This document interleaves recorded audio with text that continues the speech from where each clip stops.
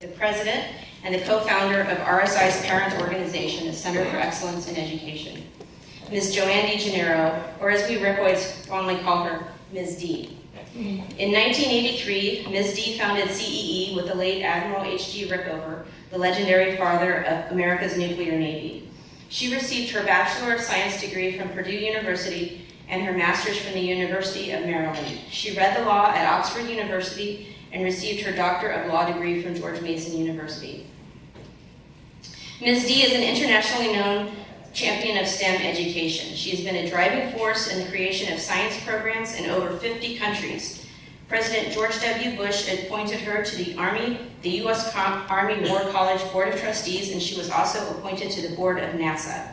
In 2012, Ms. D was named by U.S. News and STEM Connector as one of the top U.S. women leaders in STEM.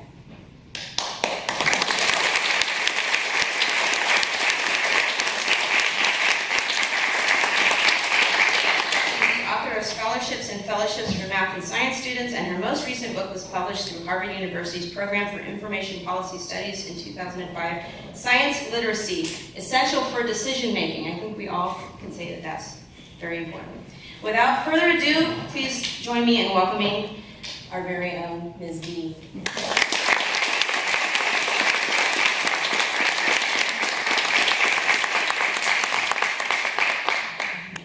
At dinner, I was just saying, can you believe this is 36 years?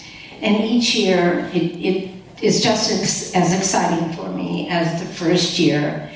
This past weekend, my husband joined a group of Rickoids from 1984 target shooting in Utah.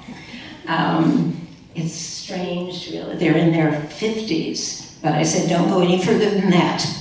I don't want to hear it. So, welcome, students. My presentation is one that is given every year since the mid-'80s, and some of the faculty have heard it. They can just doze off for a little while. But each time I look at it and say, you know, I need to write something else, I go, no, I really like it. It's been published. And it says everything that I want to say to you all, as long as you all stay up. I don't want to see anyone sleeping. And we'll try to get this over as quickly as we can so you can get out of your zoot suits, relax, and meet your fellow classmates. On behalf of the Board of Trustees of the Center for Excellence in Education, I applaud you for having been chosen from among many worthy students to attend the 36th annual session of the Research Science Institute, a program to nurture high school students to careers of excellence and leadership in science, technology, engineering, and math. Today is an appropriate day to speak to you about three things: the late Admiral H.G. Rickover, the man whose vision created our organization, the Research Science Institute, which really is the Rickover Science Institute, and what it means to become a Rickoid. The Center for Excellence in Education, early known as the Admiral H.G. Rickover Foundation, was organized in 1982, when the Admiral, a Jewish immigrant from Poland, 82 years of age, retired after having served 64 years in the U.S. Navy. He was indeed the father of the U.S. nuclear-powered Navy and developer of civilian uses of nuclear power. He helped set up nuclear engineering departments at leading colleges and universities throughout the country. Indeed, he is known for helping to have the MIT Department of Nuclear Engineering become renowned for its professors and those who had worked under him. He established his own graduate program for officers in nuclear engineering and physics, and wrote books on Russian, Swiss, and U.S. education. Extending his interest to secondary education, Admiral Rickover wanted to establish an intensive and unique math and science environment for high school scholars at no cost to them, and at the same time, to provide a program where professors could nurture their training and skills. I assisted the Admiral to prepare the legal framework and to organize the foundation.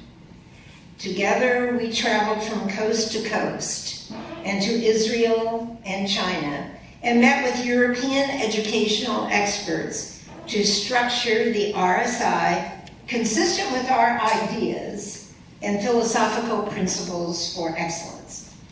Those have not changed.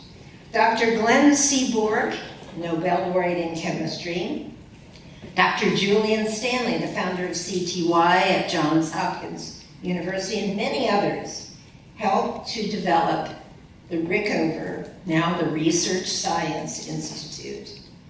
At that time, the three former presidents, Nixon, Ford, and Carter, served as trustees. President Carter remains a trustee because he is a former nuclear submariner who worked under the Admiral.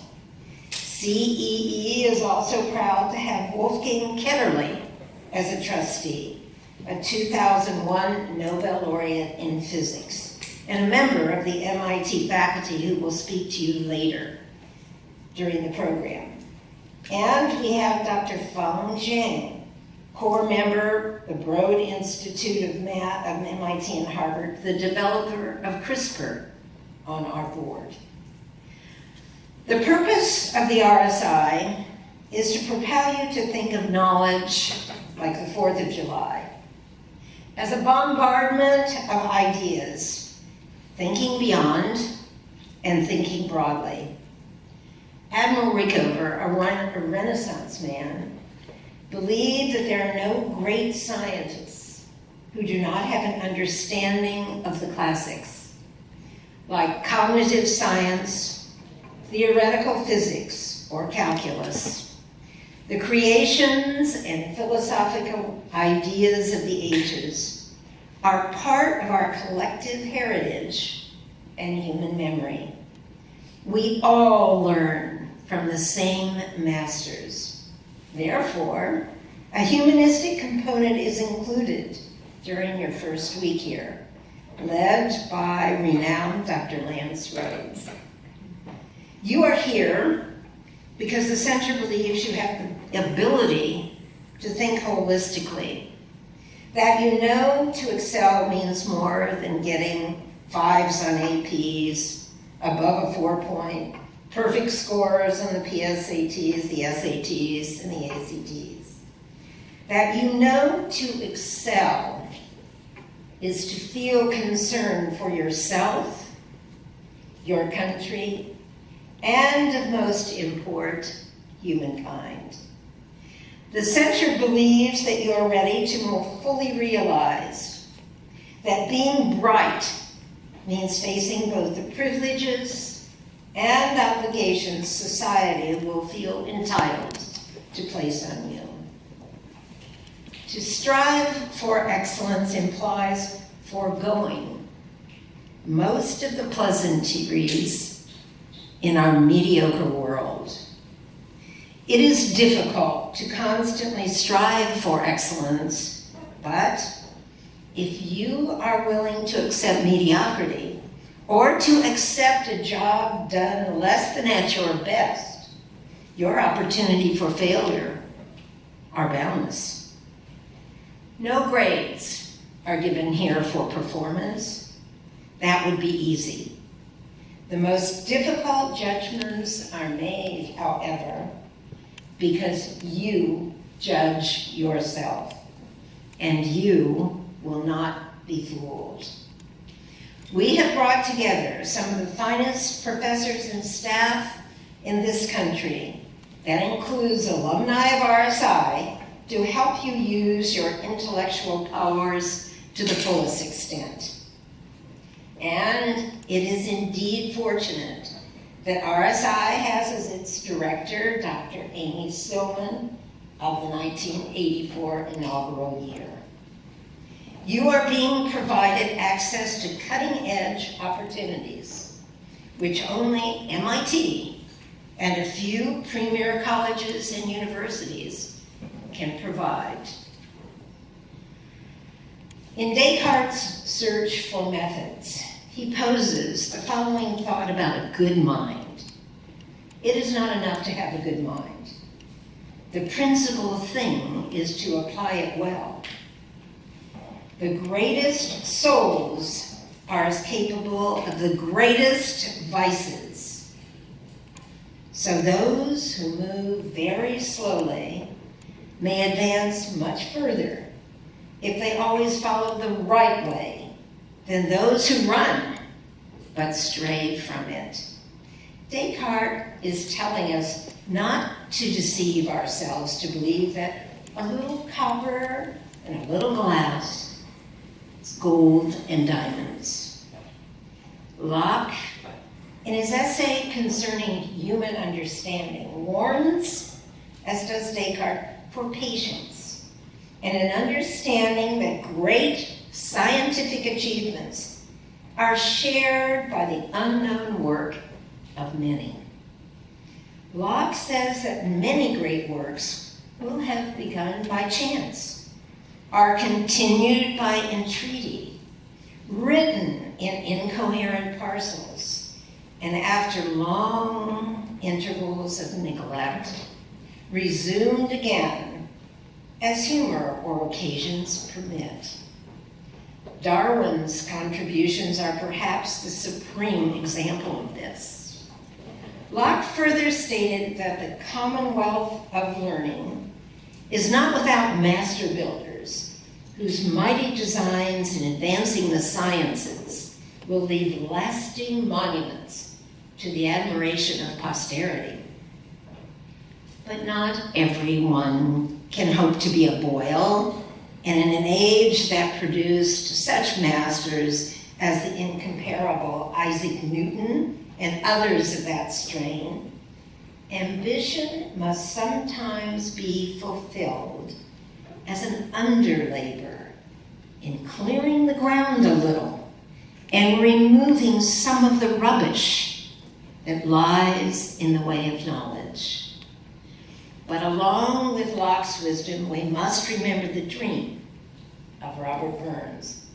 Ah, but a person's reach should exceed his grasp, or what's a heaven for? Your grasp of facts has been demonstrated. You test well. You're in the 99th percentile or above in the mathematical reasoning ability. Indeed, it is recognized that some of the world's prodigies are at the RSI or are alumni of RSI. Many of you have completed college and university level work for several years. Each year, we have U.S. Academic Olympiad team members among our alumni. And of course, we are proud of our record accomplishments in national and international competitions. In 2018, at the Regeneron Science Talent Search, formerly the Intel, 4 of the top 10 Regeneron Science winners were RSI alumni. In 2019, Rachel Sievers, one of your counselors, was selected as the Seaborg Award recipient at the Regeneron Science Talent Search. Congratulations again.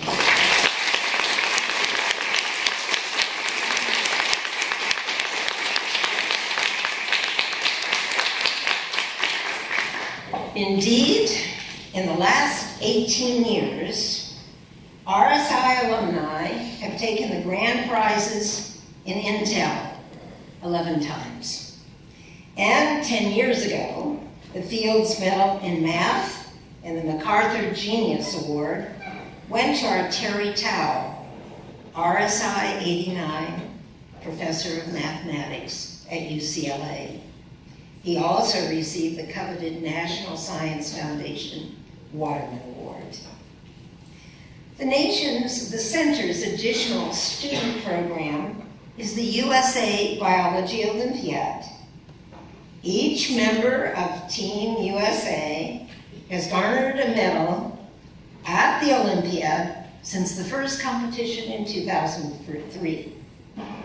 Team USA achieved the coveted #1 position in the world several times, and a Team USA member has often been named #1 student of IBO in the world. I could go on and on with accolades about the honors of our program alumni. But let it suffice to say that at CEE's programs, and particularly at this RSI, you are among an august group of students.